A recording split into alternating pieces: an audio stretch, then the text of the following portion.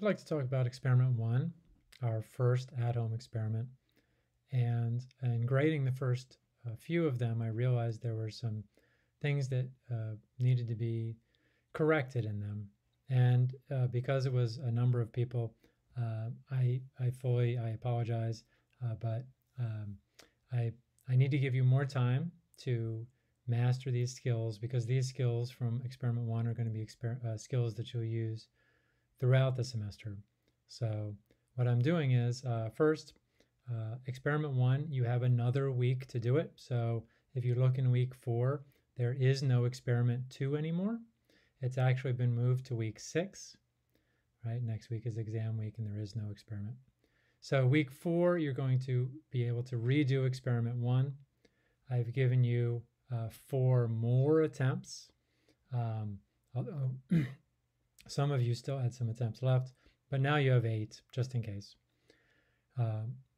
And second thing I'm doing is I've recorded 4 videos to walk you through all the steps so that you can make sure that you master these skills.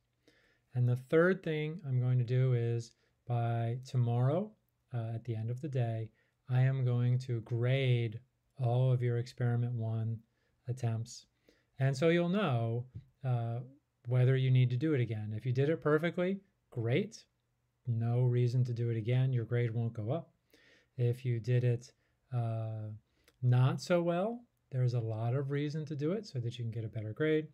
If you did it almost perfectly, and what you can do is you can still resubmit. You have another week until the end of week 4 anyway to make everything good. So, and some people will have already taken good data but had problems with the calculations.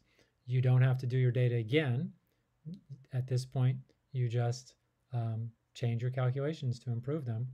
And you should see comments. So if you missed points, you should see comments on the assignment for each part that tell you what you can fix. And you can always email me or come to office hours to get help with anything on these labs. So anyway, look for that. But that's why you'll see a change to week 4 will only be a redo of experiment 1. And if you have any questions, let me know.